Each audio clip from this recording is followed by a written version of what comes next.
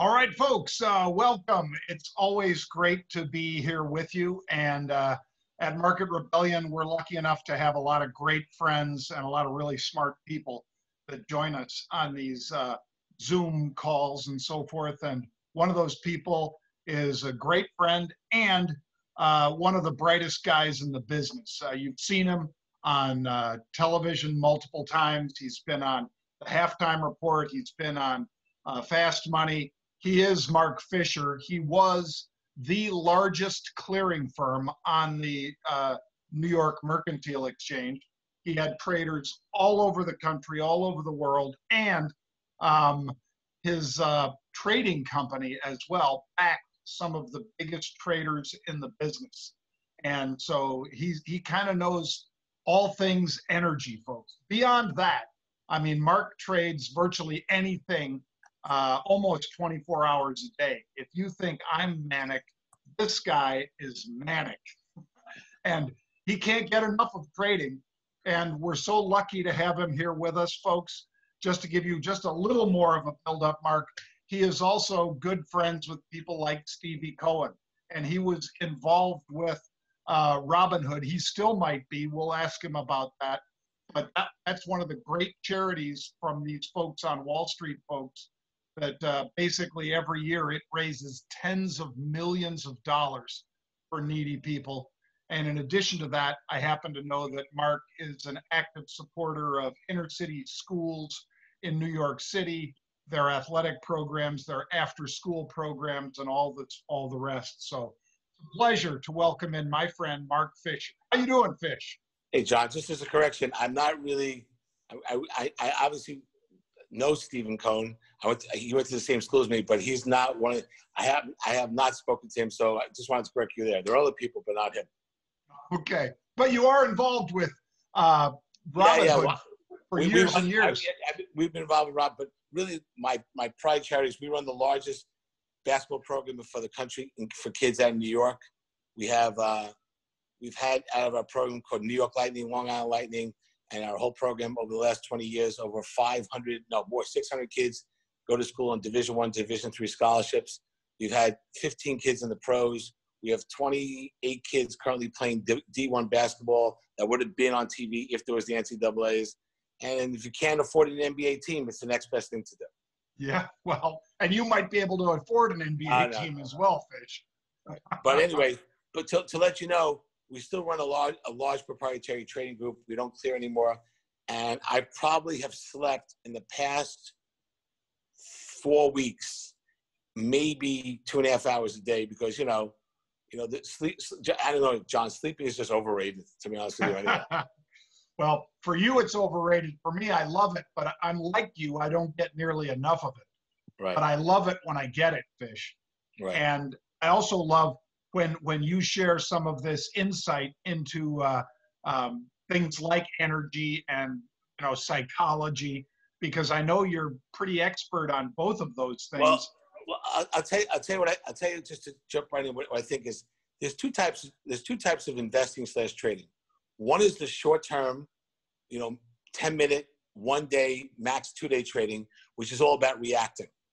The other is long term investing, which is looking at 6 months, a year, 2 years down the line. And that's all, forward thinking. And it's a whole different mindset. So the problem that most viewers have, most traders have, is they can't separate the two time slots. So it's really important to know what you're doing and why you're doing it. Are you trading because, it's trading for short term or long term, and to keep those views separate. So what I would do is, as a bucket, I would trade in one account, your short-term trading, and another account, your long-term trading, and ask yourself, why are you making these trades so you don't mess up the buckets? So where we are in energy, I mean, we've had so many people, I don't even know, if you called me up 26 times in a day, we would have 26 different short-term trades on, different total positions in energy. Sometimes I couldn't even keep track. But if you look at it and pay it forward for people who are investors, do you remember the movie War Games with Matthew Broderick? I sure do. Loved it. Okay. You remember with the computers and they almost started, the nuclear destruction themselves, right? Yeah. And then the computer stopped itself because it realized that there was no way to win. It was just mutual assured destruction, right? That's why And then it wanted to go back to playing chess. Right, exactly. That's basically what's going to happen with OPEC, Russia, and the United States, okay?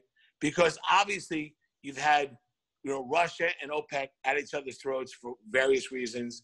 Some of it's political, some of it involves, the Middle East, it involves much more than just oil. It involves, cultures, involves Yemen, involves Iran, and it also involves the fact that they're all both, as much as they're pissed off each other, they're also pissed off that they're cutting and shale just keeps producing.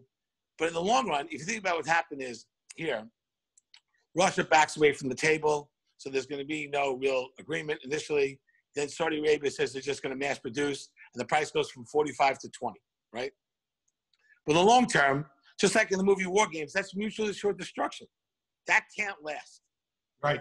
Cannot last. So like I said on TV, I said it may take a month or two, but eventually these prices are going to seem ridiculous, right? These things are going to have to work themselves out because nobody from Russia, Saudi, the Middle East, even the Shell can't afford this entire thing. One of the big reasons why the high yield market has been such disarray is because of what's happening in energy, right? So I think what you're going to see happen is you're going to see a quasi meeting of the minds. I see OPEC just delayed their conference from Monday to Thursday, so there'll be more infighting. But eventually, you're going to see the price of oil north of $40 again, especially Brent, which is not landlocked, right? And so you're going to get to back to a number that's at least, where the marginal rate of production is still, has a positive return, right? And the way to do that, if I'm a trader, is one of two ways.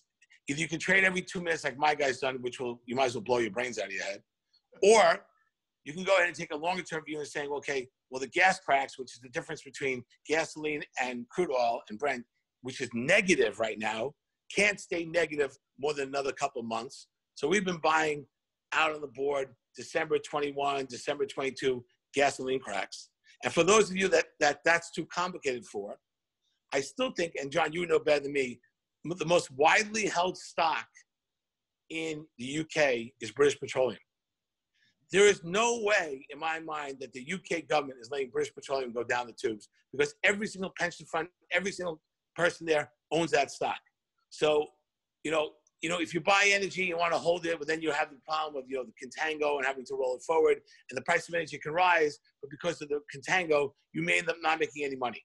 But British Petroleum, we've rode it from 25 down to 15, back to 25. And, to me, okay, the international big oils that can survive these short-term cash crunches, probably are the way to play, to invest in oil. That's what I would think. All right. Well, let me get into some slides with you. Quick disclaimer that Fish and I are discussing this, and this is for educational and informational purposes only. You guys want to trade it, that's your business, but we're not your financial advisors. Because I love you, Fish, I put up a little thing about the New York Lightning, and as he said, also Long Island Lightning, right, Fish? New York Lightning, Long Island Lightning. We used to have a Miami program.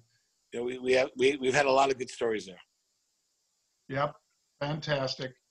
And then here's the big slide, folks, that, basically yesterday they were talking about, hey, could Brent crude drop to $10 a barrel? First of all, Fish, I'm not even asking you that question. I'm just saying CNBC put this one up yesterday. When people talk about storage, let's talk just for a second about storage and how you have addressed it throughout your career, as well as contango. Because when you've got crazy things going on in the world, we get contango in options and in the VIX all the time when all of a sudden crap hits the fan. How about in this market, in your market, in the energy space? Well, that's exactly why it's really difficult to trade on a more than a day-by-day view to trade futures, to hold the position, just because of contango. The differential between the spot crude oil in WTI and the next month is $2 already. And again, because WTI is a landlocked delivery point in Cushing, okay, what's happened in the past is you've had landlocked prices in Canada go to $5 a barrel. You've had natural gas at certain points in locations where they couldn't get the gas out go negative. And that's why I think that Brent at $10, where it's a seaborne energy commodity, where it's not landlocked and where it can be held on vessels, it's going to be really tough to get that price down to $10 unless there's complete demand destruction beyond even what we see now. And I don't see Brent going to $10. WTI if there was 3 waves of the pandemic, maybe could have gone 10, yes, but Brent, I don't think so. But again, low prices beget lower supply, beget less supply, beget higher prices, and it's a revolving wheel. I think even when you think about where we're going to be, not today, but 6 months from now, we're basically, by cutting off all this shale production in the States, that once you cut it off, it's not like you can just flick the switch and turn it back on. I think that the energy companies that can survive, the ones that don't have the debt, not the Whiting Petroleums that have, basically filed for bankruptcy, are going to be in a much stronger position, coming out of this 6 months, a year from now. And that's why Shell, BP, the Exxons, those companies was where where I'd place a bet on, as opposed to just buying front month, crude oil, which yesterday was up $4 and the day before was, had a $6 range. But I would also think that because, John, of what you're saying, what you're saying here about, I'm talking about storage and how we could run out of storage space in the near term in WTI. I think that being long Brent crude and short WTI crude, that spread, which is currently, $2, $3, could easily go out to $12 if things get really crazy. I think that Brent crude is not going to go to the levels that this headline says. But in a crazy world, can WTI go to that levels? Yeah, probably. Cool. I'm just making note. All right. This is a graph, folks, that Mark lives every day. But as you see, beginning of this year, crude oil was over $60 a barrel. Crude oil, of course, when MBS, Mohammed bin Salman, decided to just get into this ludicrous mutually assured destruction that Mark referenced with his Matthew Broderick movie at the beginning of our discussion here, War Games. You see it falling off a cliff there. And it fell all the way down, all the way into April, when finally Trump said, I'm going to have a conversation with Putin and MBS. Mark, when he said that, and crude oil was 19 and change when that news broke, what did your traders do? How did you guys respond to that? I think we all lost money. Okay? I think we all, but again, my God, our team is pretty adept at, we do well when there's volatility. And again, there's been so much volatility, so you can't go by what we do.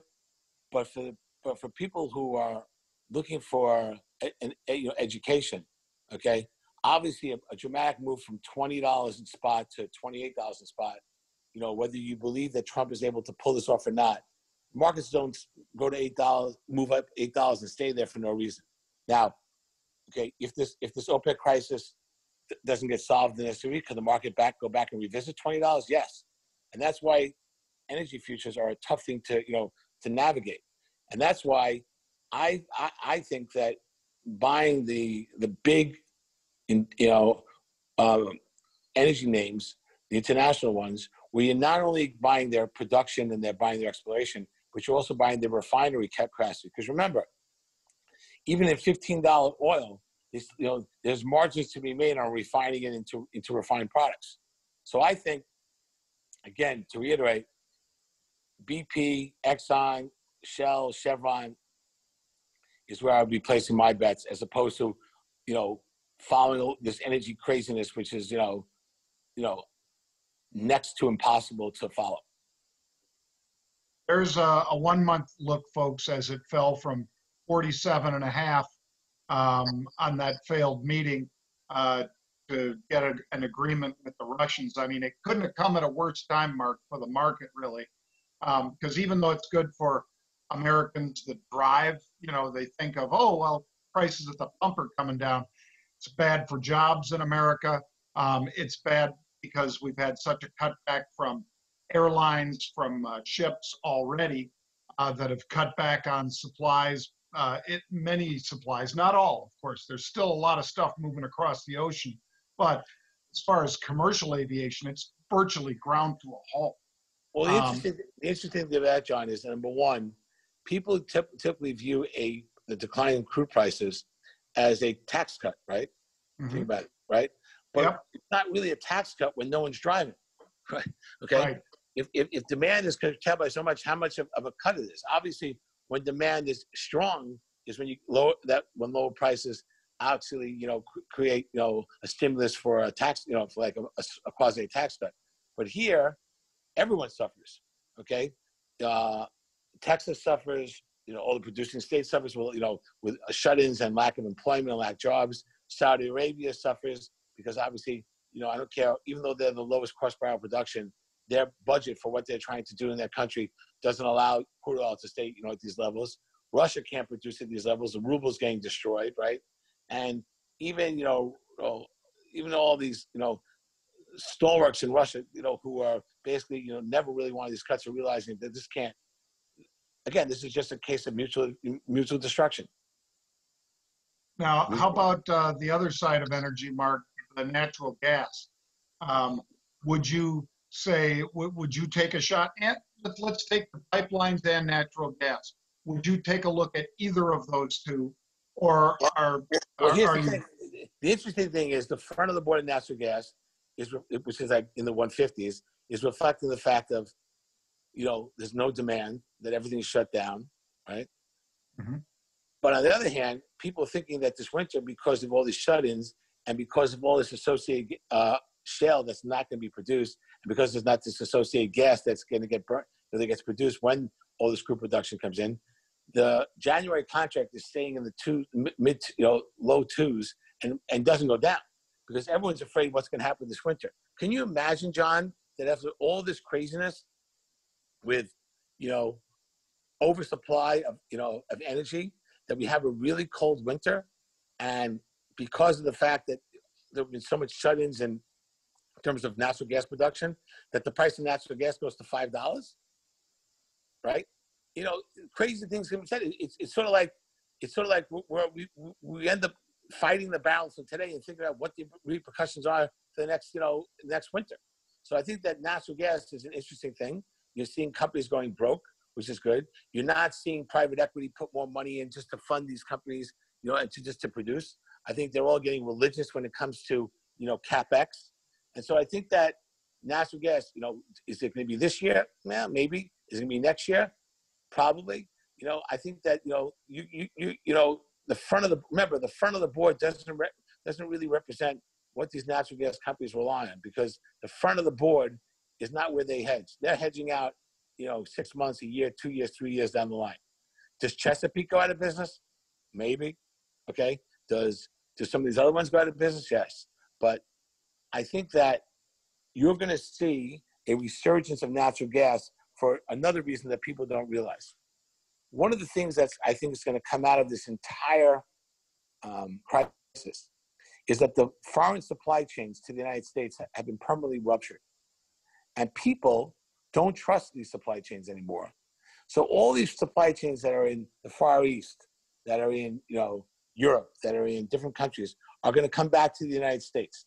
People are going to want to go ahead and make sure that your supply chain is in your own country. So you're going to have a lot less globalization, and a lot more, domestic, production, consumption. With that, the only way we're going to be able to build the supply chain throughout this country for materials is if you're going to increase the use of natural gas dramatically. No other way. It has to. There's no other way to get it done. All right. Last about those stocks, Kinder Morgan or any of the pipeline companies interested there, or just because they're a transportation mechanism and they're just taking a toll every time they deliver, or would you stay away? I have no idea, because I'm nowhere an expert in those companies. And Mm-hmm. I think that really comes down to which of those companies, that if I have if I have, contracts with these, with other companies that have to take or pay, make or take on, on my pipeline, I don't know how many of those pipelines have exposure to the companies that are going to go bankrupt. Because once you go bankrupt, their contract's null and void. So, you need someone that's far more, in tune with that and far more astute than me to come to make a decision about those companies.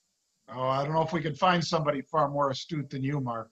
Okay. But all right, let's switch it up just a little bit and talk about, you created this group of stocks called the Essential 40.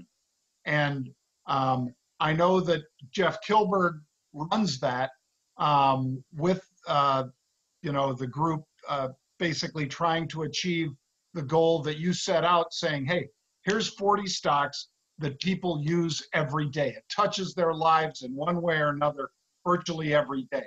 So it's a very different sort of an ETF, but it's also something that people have sort of been gravitating to more and more since you launched it. Was it 2017 or 2016, Mark? Time flies. I don't really remember. But the way it works is, first of all, my firm is the index creator, yeah, and we license this to Jeff. So I can't talk about what Jeff does. I know he runs a mutual fund around it, but I can just talk about the index. And the thing that I can tell you about it from doing prior projects, like I initially launched the on off with Dennis Gartman, and yep. I also launched with on the CME. I had the backwardation contango index and straight line futures. But what I found with all those products in the past, they were too hard to understand, and because they were too hard to understand, those indexes that attracted initial success, but eventually petered out. Here, okay, what we have is created an index that rebalances every year back to 2.5% over 40 stocks. And this index basically, so every year you're throwing out part of your winners and adding to your losers, right? And it only gets rebalanced once a year, assuming there are no extraordinary events. And to me, it's basically 40 names of companies that represent different industries, and there's obviously some reason why they're formatted the way they are. But what it comes down to is these are essential to the way you live. Like you're like too big to fail. These are too essential to fail. And in times like this, again, the comparison between us is probably where, the comparison between any other equally weighted index, because, the S&P is not really an equally weighted index. Neither is the Dow, neither is the NASDAQ. But we're an equally weighted index. And basically it comes down to names that your life is materially, how should I say, screwed. If one of these companies go under, for instance, if today in the middle of this crisis, JP Morgan was to have a hiccup, forget about it, right? If Microsoft, ExxonMobil, okay, Amazon, Waste Management, if these companies were, were to have, a hiccup, we all rely on these every day for the way we live. We rely on these companies. Verizon, okay? Think about what would happen today, John, if there was a material hiccup with Verizon, right? Forget about it. So in terms of that, that's why I believe that in times of going forward, people are going to invest in what they need, and people are going to invest in what they know. And the days of investing in all these, pie in the sky ideas and where the growth's going to be, and a future multiple based on WeWork's consolidation of 500 times future earnings, that's all going away. Well, I think this is something that you guys should take a look at, folks, the Essential 40, because just like Mark said, assets under management, it's somewhere north of 35 million, maybe it's more than that. As he said, Jeff Kilberg runs a mutual fund around that as well. And when you're looking at the stocks in here, just give you a quick rundown. This is 30% of what the fund holds.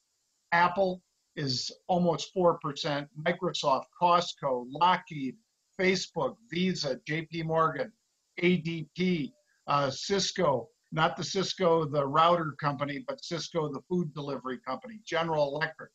Again, these are all stocks that touch us one way or another virtually every day. So I think it's a very interesting, especially, Mark, as we start to come out of this, because we all know certain stocks like Clorox and like Zoom and maybe like some of these biotechs and so forth, Gilead, Moderna, things like that, have really been focus stocks for people right now.